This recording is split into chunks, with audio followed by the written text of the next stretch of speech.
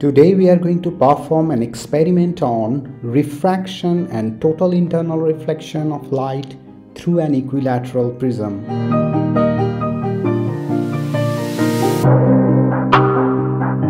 For this experiment, we will take a glass equilateral prism and a laser torch which can be capable to produce a straight beam of light.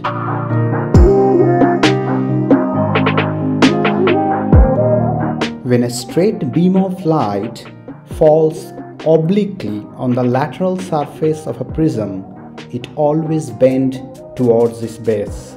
But if we allow the light to fall normally or perpendicularly to the surface of the prism, then the total light ray will reflect back to the same medium. This phenomena is called total internal reflection. Here, initially the angle of incidence is less than 90 degrees, and that is the reason why the emergent ray is bent towards its base.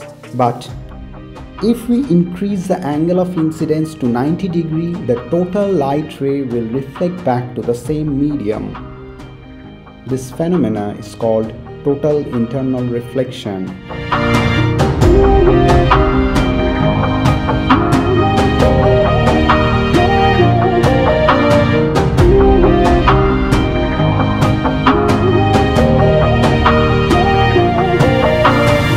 So, in summary, when a ray of light falls obliquely on the surface of a prism and the angle is less than 90 degrees, we will observe refraction. On the other hand, when the ray of light falls normally on the surface, we will observe total internal reflection.